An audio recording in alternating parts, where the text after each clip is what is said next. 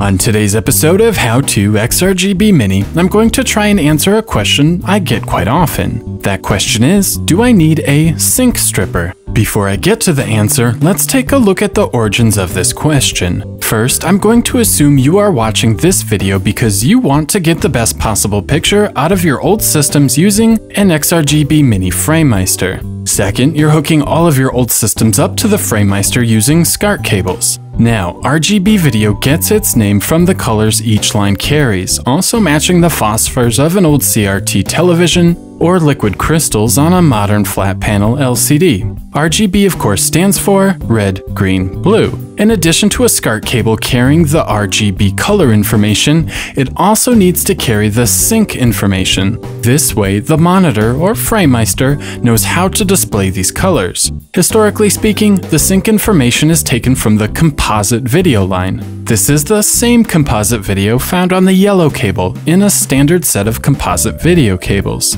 This is known as sync on composite. Unfortunately, composite video has a very noisy signal, and this signal noise can leak into the sync information. The most obvious artifacts of this noise is checkerboard patterns on solid colors. This brings us to the topic of today's video, the sync stripper.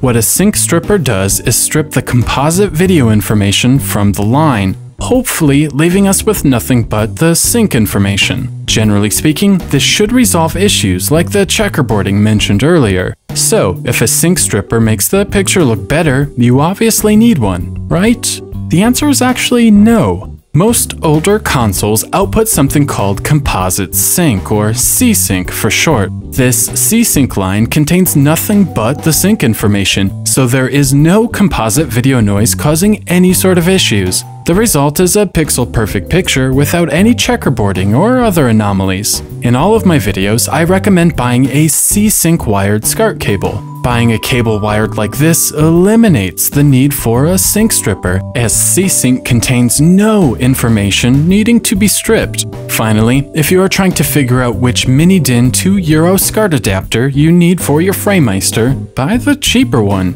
If you are ordering all of your cables wired for C-Sync, then there is no information to strip, rendering a sync stripper pointless. You are already getting the best possible picture and nothing more is needed. Of course, this is a very Framemeister-centric video, and there could be other applications where a sync stripper is in fact necessary. But if you're just looking to get the best possible picture out of the Framemeister, you don't have to worry about it.